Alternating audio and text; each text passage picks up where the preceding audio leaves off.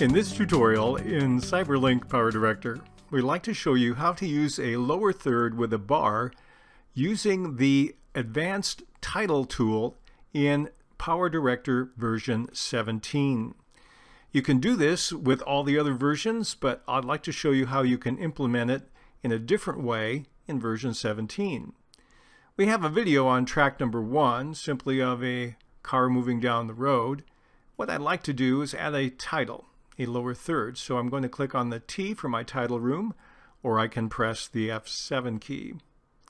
And we'll take the generic one here, the default plain vanilla My Title, and drag it down and drop it into track number 2. We can press the F2 key or double click on it, and that will get us into our revised title designer in PowerDirector 17. There are a couple things that are different in this one. You'll notice all the categories are the same, except we have a new one here called Backdrop, and that's one we're going to use. We also have the same 3 tabs we had in the earlier version. When we click on Effect, we have another one called Special Effects. We'll have another tutorial on that one. But now I have my title, and let's change the font a little bit. Let's go to Tahoma. We'll make that a bold one. And then let's make it smaller. Maybe something like this. And then I'm going to drag it down near the bottom within my safe zone. And now we're going to use a new tool called Backdrop. If I click on Backdrop, now I have a backdrop behind that particular title. Let's look at what we can do with that. The default is to fit it with the title, so it's the same height and width with a little bit of margin above and below the title. The default type is a uniform color, and the width and height are 1.0. We have an opacity of 70% and an offset X and Y of 0. Let's experiment with this a little bit, see what we can do. I'm going to click on the uniform color. We'll leave it uniform, but we'll make it a lime green. I'll click there. And then what I'd like to do is look at the edges. If I fit it with the title, I can use an ellipse. I can use a rectangle.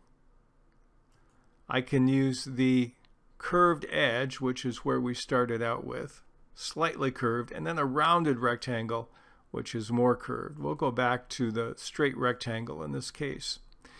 I also can change the opacity. I can change the height and width, but watch what happens when I move the slider. It moves uniformly. So what I want to do in this case is turn off Maintain Aspect Ratio, and I'm going to maximize the width. Now I found out all I can do is double it, and I wish I could triple or quadruple it. I'll show you why in a moment. But then I'm going to use the offset. If I use the offset X, it will move it to the right. And what I'd like to do is make this so it is a little bit like a line coming in from the right. I'm going to narrow it just a little bit more. Turn the height back.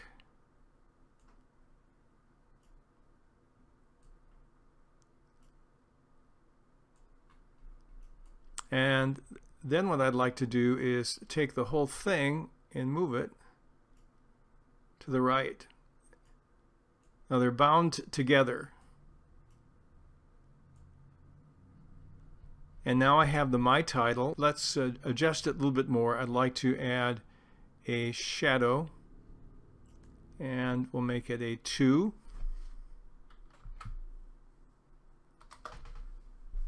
And that's workable there. The next thing I'd like to do is, in this, I'd like to work on the position. I'm going to move a little bit into it, a couple of seconds, 2.5 seconds roughly, and click a keyframe to set the position.